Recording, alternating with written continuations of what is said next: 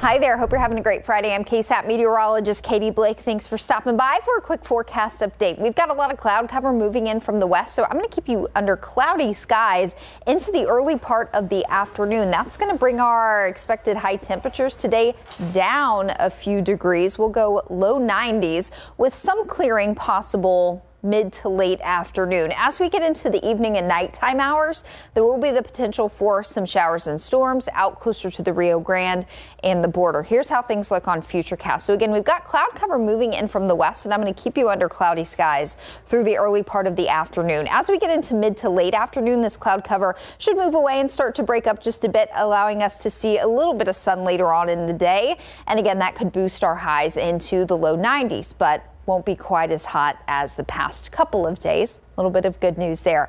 Again, this evening we do expect some showers and storms over the higher terrain of northern Mexico and a few trying to sneak out of far west Texas. So for some of our westernmost communities and counties, you'll carry a chance of a shower or thunderstorm later on this evening. As we get farther removed from sunset, we'll lose our rain making energy, and we don't expect any rain to make it to San Antonio or I-35 later in the day today. So again, with more cloud cover expected, we'll bring your highs into the low 90s. This weekend, a different story, way more sunshine. So our high temperatures are back near the triple digit mark. Don't forget about that lunar eclipse Sunday night. Viewing should be pretty good with mostly clear to completely clear skies early next week, flirting with record highs for several more days here. So the springtime sizzle is here for a while longer. Have a good Friday.